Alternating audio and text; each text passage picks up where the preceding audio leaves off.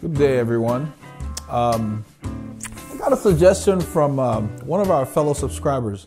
His name's Ron, and it just resonated with me. He gave me a couple of suggestions, and so I decided to go ahead and start with his second suggestion first. Actually, I'm sorry, I think it's his first suggestion here. What he wanted for me to talk about wheels. Carbon versus aluminum wheels. Are carbon wheels really necessary? So how I want to approach this is I'm going to go through here. I'm going to show you guys all my wheels and then just give an unbiased review of my experience with both kinds of wheels because I've used them. Currently, on one of my bikes here, this is my titanium bike. As you can see, this is the Dura-Ace C35 set that I have on there. Okay. It's part carbon and the braking surface, so it's part carbon and part aluminum. The braking surface is aluminum.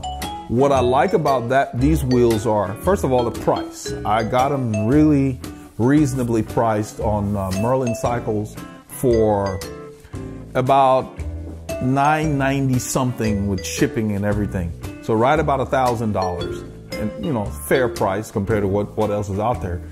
Now, the difference between these wheels and the other wheels I have, I'm going to come over here to this bike. These are the wheels I do most of my training on. This is a Campagnolo Urus rear wheel on this bike.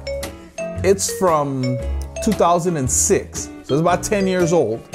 This is a Campagnolo I think it's Neutron wheel, the front wheel. And the reason why I have them mixed match is I was buying wheels in 06 and I was also getting frame sets and the prices just kept going through the roof. So what happened was, I'm bringing it over here so you can see, this is a set of the Campagnolo Urus wheel. Let me bring it over here in the light. It might show better. Bring it over here. It's a little more light here. So this is a Campagnolo Urus set that I have. Really nice wheels. They've got an unusually sized spoke. It's flat. They got these large nipples, so they use their own tool.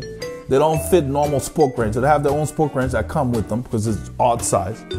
That's an 06 set. But as I was putting all the bike stuff together, I got it from Austin, a shop that used to be there called Freewheeling. The prices just started getting over budget.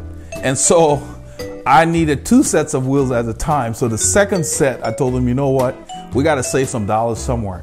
So that's how I ended up with the Neutron in the front. My prerequisite at the time in 06 to the guy was, after years of racing on Mavic Open 4 CD wheels, I had just bad experience with the Mavic wheels. They always came out of true. I mean, I'm talking every ride I had to re-true the wheels. They were just not, I believe they were just not strong enough for a guy my size. And the person who built it really did not make them, maybe they just weren't suited for me. I think they were for a lighter rider, just to be fair to the product. But I wanted nothing to do with the Mavic Open 4 CD wheels. So in 06, I got these. And they're bomb-proof. 10 years. Maybe once every 2 years, I'll tweak a spoke here and there. That's it. I mean, they just work. So I've been real happy with them. Since then, they've improved them. It's been 10 years, so they're better.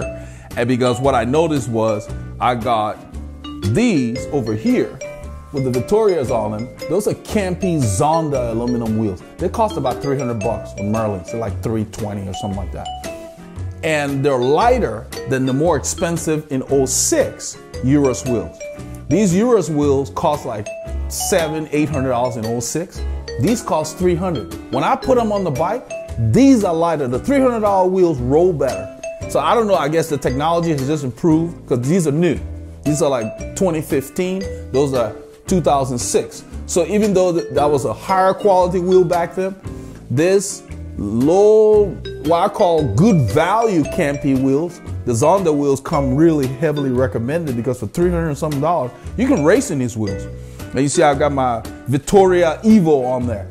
They roll really well. So I don't even train on them because of those tires, not so much the wheel. I like them so much, I bought 2 sets. On the Colnago here, that's also Campagnolo Zondas. So these are all aluminum wheels. I have no trouble in the group I ride with. I have guys with zip wheels that I drop all the time easily because, yeah, the zip make a difference. I owned a pair. My challenge was they rode harshly. They were noisy. I stand up to accelerate or sprint. I might as well have a bullhorn announcing to everybody what I'm going to do. People hear you coming before you even get there. You're in the back of the pack. You start accelerating. All you hear is, I mean, I hated that, you know. So I hated the way they rode and everything. And so I sold them on eBay. I bought them used. And so I sold them on eBay. I actually made a little profit because some people love them. They just didn't work for me. That's why I went to these guys. I did the research. I hated the braking on the carbon surface on the zip. I had zip 404 in the rear and front because, you know, I'm a pretty tall guy. I'm about 6'2". I weigh about 190 pounds in season. So I'm a big guy. The wind doesn't blow me around that much. But what I have found is the C35 works so much better because I love the braking, you know, that's on here. And the main thing is they're not noisy. I mean, it might as well be aluminum wheels. They don't make that noise that the zip wheels make. I don't know what causes that, but these are quiet. And I did a lot of research before I settled on those. Now, why did I get these after getting rid of the zips? On this bike that they're on, I treat that bike almost like it's a time trial bike in a way. Even though the setup is the same as my other bikes, I use this bike when I really am in the mood for going fast, going off the front and stuff like that. I will take that bike out on those days when I'm in that mood. Those wheels, once you get above 20 miles an hour, for some reason, and I mean, they wrote about it and whatever, and I took it with a grain of salt, but from using it over about 20 miles an hour thereabouts, it's easy to keep them rolling. So you use less watts. It's just the physics. I mean, the front is a little smaller. The back is slightly bigger. I mean, for some reason, they just seem to work. The speed can be maintained a whole lot easier, to roll easier. Not that these are dogs or anything, but really, they're not as aerodynamic. Now, would I buy a $3,000 carbon wheel? No. When the zips I had, I bought them used. I paid maybe $500 for the front, $4 something for the rear. I ended up selling it for more than that because I didn't use them that much. And, you know, there's a big market for them. I just don't see why they're worth $3K or whatever the people. It's just, I think it's just a marketing thing because I'd much rather I spend the money on my kit. All my jerseys fit me like second skin. And that's where you should start. If you, and I'll put on a jersey and show it on here while I'm talking about it so that you guys can see it. But carbon wheels are nice to have. They're not a need.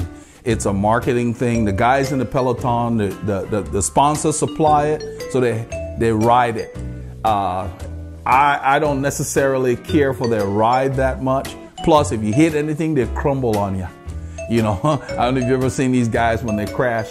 And they're expensive, $3,000. If I did have it, I wouldn't take it to a race. I'd race my aluminum wheels, you know, because they're a little more fragile. And so I, you know, if you've got the money burning a hole in your pocket, by all means, but don't feel that you need that to go fast. No, you don't. You're better off getting yourself in shape and getting your position perfect so that will help you.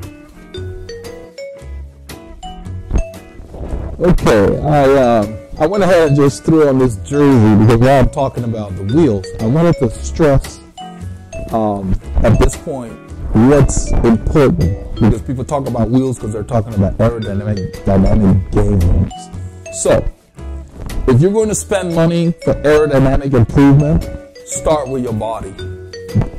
Where the aerodynamic drag? Your body is the aerodynamic drag. You start with your fit. If you fit your bike and you get down aero within reason, to where you can still generate power. You don't have to be super flat necessarily. That's important, but the clothes you wear is critical. If you put on a jersey and it doesn't fit you like skin, you're catching air. If you see my jersey here, look. When I pull it, it snaps back. That's how it should fit. And that lets you know. So buy your kit. This is like a race cut. This is an XL. It's made by Santini. It doesn't cost any more money. You just have to select the sizing for you. So I normally wear in US clothing a large, but the Europeans, their cuts are smaller. So I think that here in the US, we're big and they want to make us seem like we're small.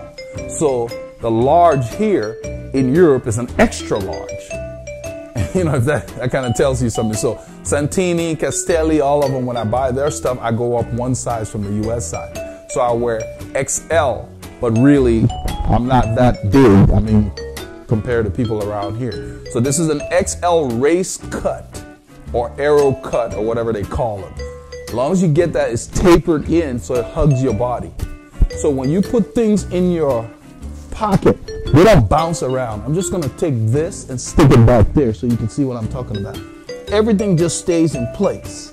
You know, if you put a bottle in there, it will just stay in place. Like this. I mean, when, you know, in the summer I carry extra water and it just stays in place. So if the jersey does not fit you well and you put things in the pocket, you've probably seen some people riding, it sags to the side. Jersey's too loose. Anything flapping in the wind slows you down. So if you got a crappy jersey on, you can have the most expensive Aero wheels. You've negated it because your body is about 80% of the drag, thereabouts. So you want to focus on the big elephant in the room. The elephant in the room is your body. So get your position right with a good bike fit and get your kit to fit your body like second skin. It's not uncomfortable. I mean, it's on you, and that's what you want. It just fits you well. It's not uncomfortably tight or anything, it's just snug, you know. Some people like their jerseys loose. That's okay too. But if you're going for aero games, focus on your body. Get the right helmet. Let me show you what I wear. You can shop around, get them on sale. This is the GSC. They got many different kinds of helmets out there. They fit. I like this because it's round. I have a round head. I put that thing on there. It's like I'm wearing nothing. I mean, it gets on there and it disappears. I don't think about my helmet. And they've done their testing that regardless of what position you're in, it's more aero than other helmets. So I actually like this helmet. It's very comfortable, very airy. So your helmet, your kit, your shirt and your helmet, that's the two big things that's catching the wind. So when you're going in the wind, if you watch the pros, their jerseys fit them neatly. Nothing's flapping. There's nothing to flap. The thing holds you. That's how come they can take, when they go get bottles, they're able to put bottles back here. You know, you can put it in there with your hood. If this jersey was loose, it'd fall down my back.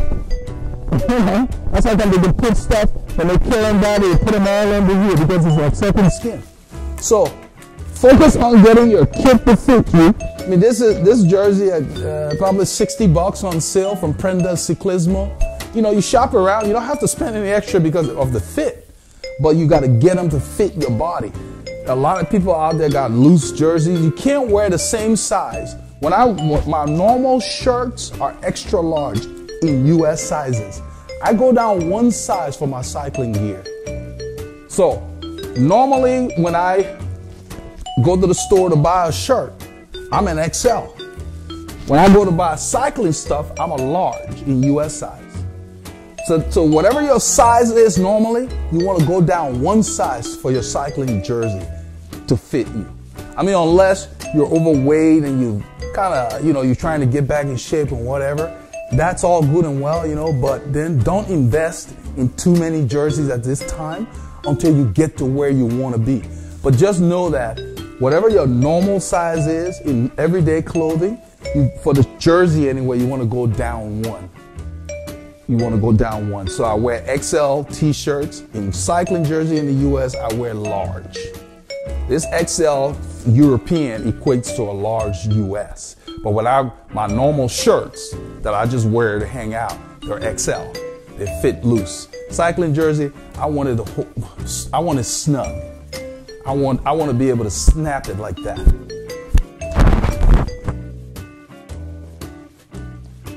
So, you want to buy your kit, invest in your kit.